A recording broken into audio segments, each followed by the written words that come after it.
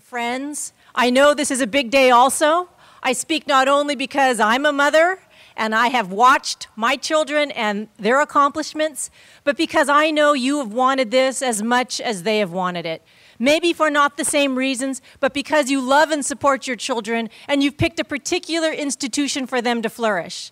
It is by no means no accident that you are here at Santa Clara Law, where they endeavor to train lawyers who are competent, who have compassion, and who have conscience, where all of you are trained to become leaders of a world that's just, humane, and sustainable.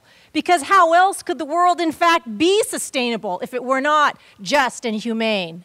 And so you parents who've helped these students across the finish line, those of you who've been there for the phone call, you've seen the faces during finals, congratulations to you too. This is a big day. My daughter, a 16-year-old who's a very high achiever in my mind, received an award the other day for Certificate of Excellence in, wait for it, yoga. We danced around the house, we put it on the refrigerator. Because it's not about what it's in, it's about what they've accomplished and how they feel, and that we are empowering them to be individuals, to change the world, and to be who they are.